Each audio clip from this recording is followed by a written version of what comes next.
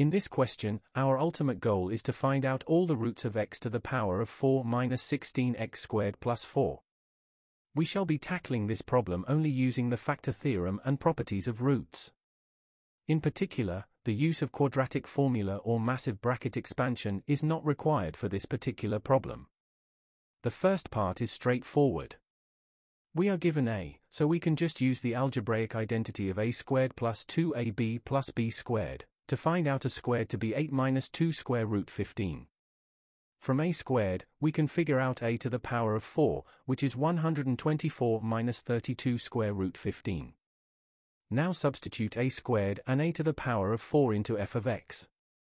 We see that f of a is equal to 0. So a is a root to f. Notice that from this point, we can also deduce that the conjugate of a is also a root. Now let capital X be x squared. Then f of x can be written in terms of capital X. Since a squared is a solution to this expression, so does the conjugate of a squared. Therefore, the roots to f are the values of x such that x squared equal to a squared or x squared is equal to the conjugate to a squared, which is 8 plus 2 squared root 15.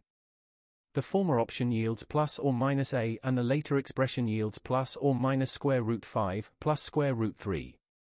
Convince yourself that indeed they are the solutions of f of x.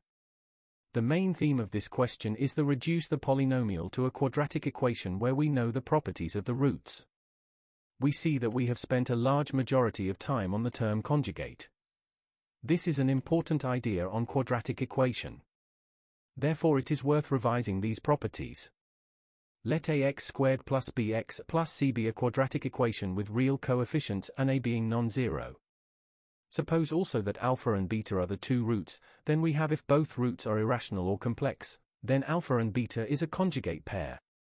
This means that if alpha is p plus q square root r, no matter whether r is positive or negative, then beta must be p minus q squared root r. Moreover, the sum of the roots is equal to negative b over a, whilst the product of roots is equal to c over a. It is also worth note that the conjugate property only holds when all the coefficients of the quadratic equation are real numbers. However, the sum and product properties hold for all cases of coefficients. This marks the end of this video. If you like the content, feel free to leave a comment and subscribe the channel. I would upload one short question with a simple revision flashcard every single day like today's video. Hope I will see you next time.